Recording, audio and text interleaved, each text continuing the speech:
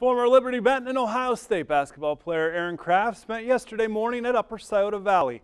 To start the day, he shared his faith journey with the Rams FCA huddle. I think it's huge. It's never too early to get a start, and for me, I was lucky enough to have great people in my life to lead me in the right direction. So, if there's anyone that I can help do that with, I would love to try and help do that. So that's all I'm trying to do.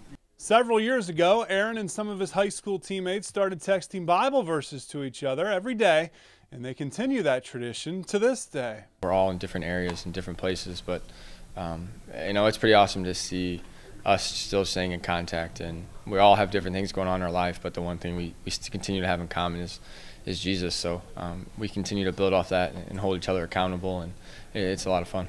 After a stint overseas and 2 seasons with the Golden State Warriors developmental team, Kraft and his wife are waiting to see what God has for them next.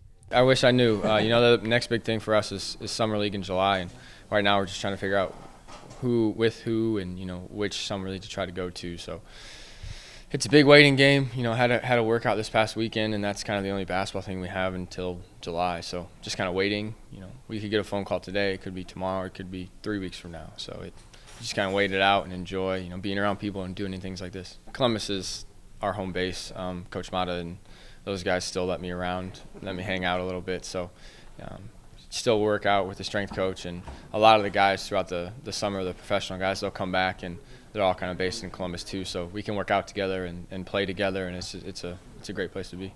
And in that waiting, God is teaching Kraft through the Psalms. Patience. I think that's been the story of our life since we got married. We never really know where we're going to be 4 or 5 months from any particular day. So just being patient and trusting, trusting in the plan and trusting that my path may look different than someone else's path, and that's okay. So being patient, trusting, and believing in the plan He's got for us.